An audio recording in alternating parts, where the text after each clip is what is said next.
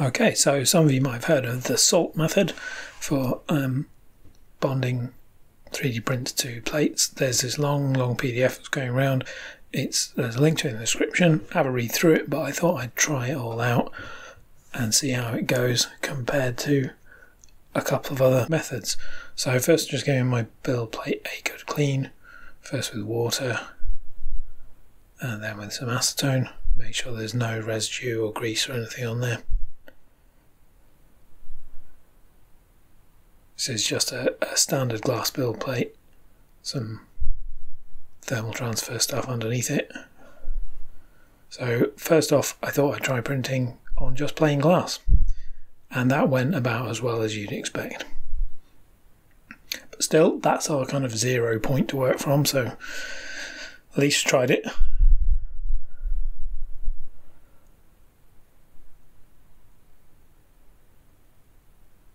So I'll clean all this up, and again, between each print, I'll clean the build plate back with water and acetone so it's perfectly clean.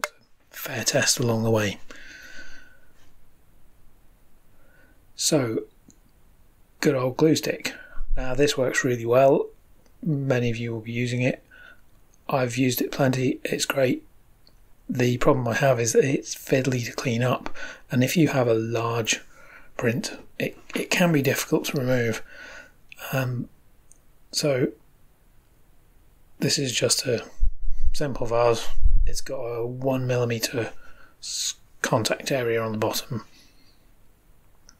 It's not particularly challenging print, but it is quick. Now I thought I would try pushing my scales against this and see what they registered when it disconnected, but they don't go high enough, so I'm just going to pull it off by hand.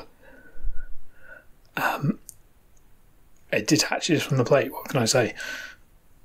It doesn't take too much force. If there was more contact with the plate with a different print, it can be difficult, and I needed a scraper to get the skirt out. So clean everything back again.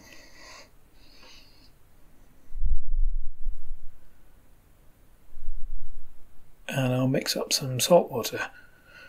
In the document he says make it really salty, so I just banged a load of salt in, give it a good stir till it's dissolved.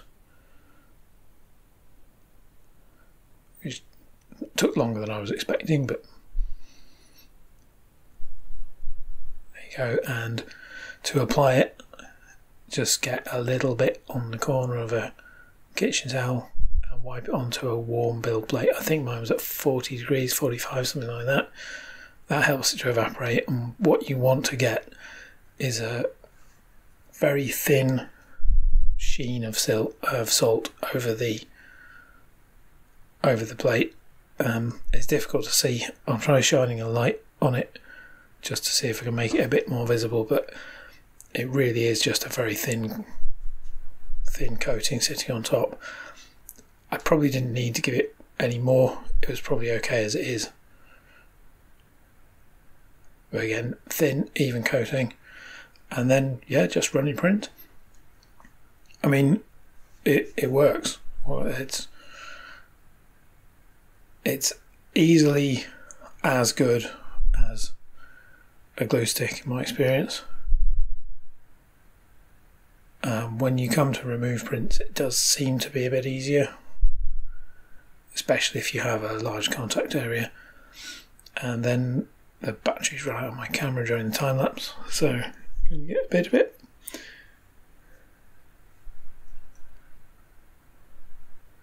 You need to let the build plate cool all the way down before you start trying to remove things. When it's hot, it sticks like nothing else. It's incredible. But when it's cold, it will just pop off with, it feels like slightly less force than you need for glue, and anecdotally with other prints it's definitely less force. You can see I just pull the skirt up, no problem at all. It's absolutely my preferred method for PLA adhesion. I would definitely recommend trying it if you haven't tried it before. And yeah, that's my conclusion. It's great. Read the PDF in the description.